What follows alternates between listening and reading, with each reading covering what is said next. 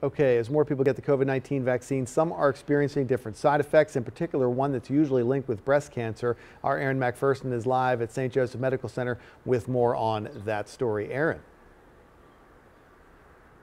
Good morning, Christian. Well, some patients here have been feeling swollen lymph nodes in their armpit area from doing breast examinations at home, and others have actually seen those swollen lymph nodes from getting their mammogram. Now, the medical oncologist I spoke with here at St. Joseph's Medical Center tells me this is just their bodies reacting to the COVID-19 vaccine, and we have lymph nodes all throughout our body. Now, Dr. Kim Schlesinger from here at St. Joseph's explained to me they come and go all the time, sometimes getting bigger or tender, and you may notice them if you have a sore throat or a cold, and you'll feel them in your neck. Now, lymph nodes help your body identify new infections or trauma and help your body process that activity so you can start healing.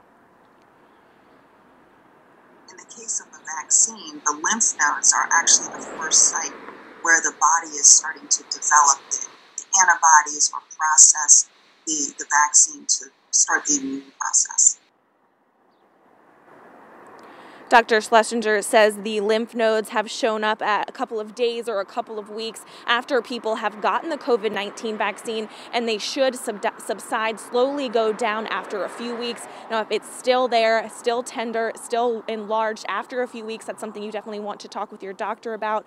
But in the meantime, just having that enlarged lymph node after getting the COVID-19 vaccine is nothing to worry about, just something to monitor.